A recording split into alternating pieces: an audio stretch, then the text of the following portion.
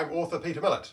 I'm the reader of such well-known children's books as Bad Guys, Wimpy Kid, World Worst Children, and The Treehouse Adventures. I'm also an author, and I've written such stories as Boy Zero Wannabe Hero, Johnny Danger DIY Spy, The Anzac Biscuit Man, Five Little Ducks Went Off to School, Moa's Ark, The Kiwi Go Marching One by One. There's a lot of books there, isn't there? My Old Man, He Played Rugby, and one of my most popular books, The Anzac Puppy. I'm here to give a quick presentation about reading. This year in the world has been a very, very difficult time for a lot of people. There's been many distractions, but I want to say one of the best things a young person can do in these times is read books.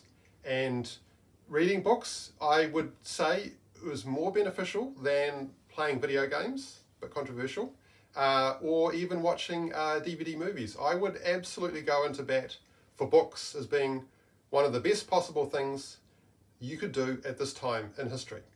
I'm going to give you a little bit of a background into how books are made, what I like about books, so stay tuned for some fun experiences in the next few minutes.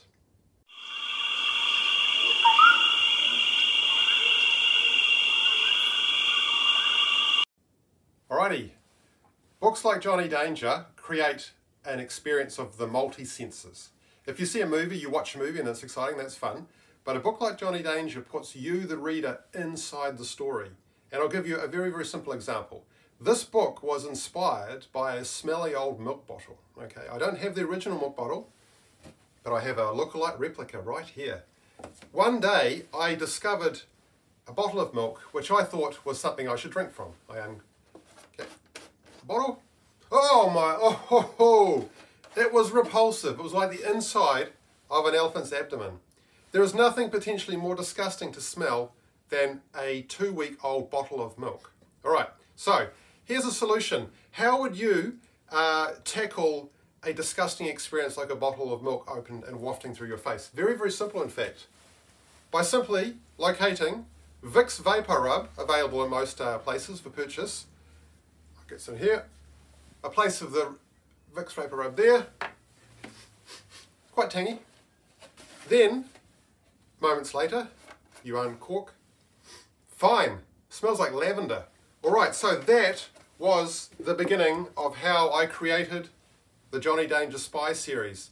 That experience with a disgusting smell led me to think, could a child spy invent gadgets and invent solutions along those lines? So this is how I, as a writer, infuse these feelings and sensations and ideas into a book. When you read a book, you will experience the smell of the disgusting milk, and you will experience the tangy smell of the Vicks Vapor Rub. You cannot do this with a video game or by watching a movie. This is one example of why reading, in my opinion, is the best thing people can be doing in these times. Get ready for this year's most epic comedy series for children, The Invincibles. Join in the fun as 5 kids are transformed into awesome footy heroes who only have 80 minutes to use their sporty powers, or it's game over. The Invincibles, coming to all legendary bookstores near you.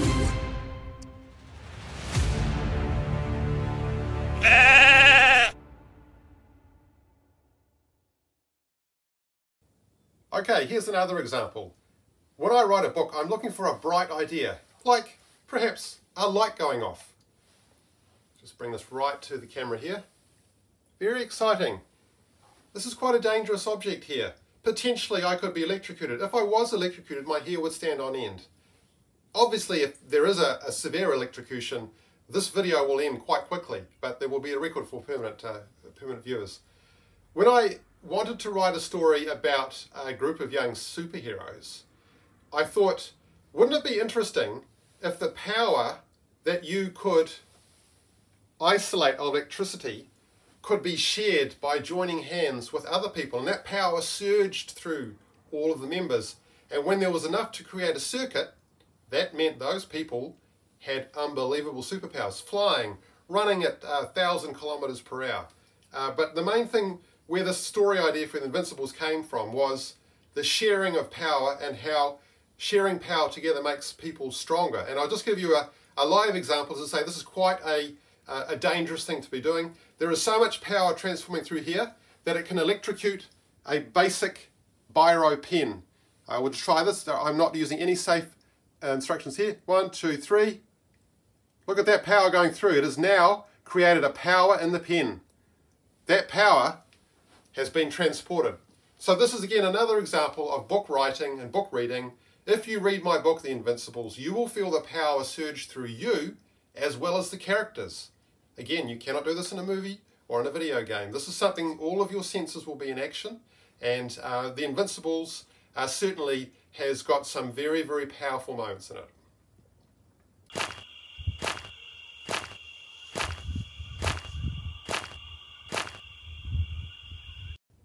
Okay, so hopefully that was just a little bit of a background on some of the ways that books are used, the way that books are made. I'm trying my best to simply promote how fun reading is as an exercise.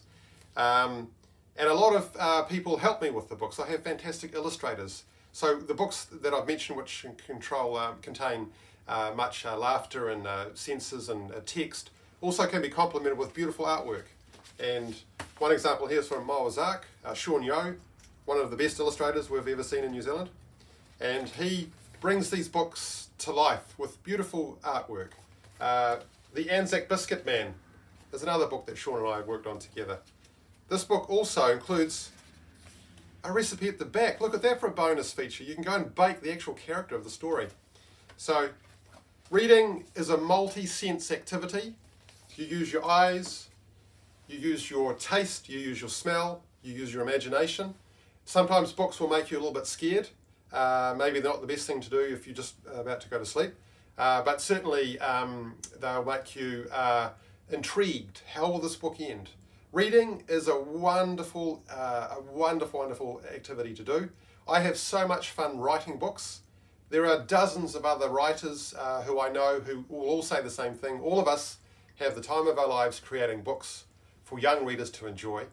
I'll include a few more funny video clips at the end of this presentation, and all of them are celebrating reading. Thanks for watching.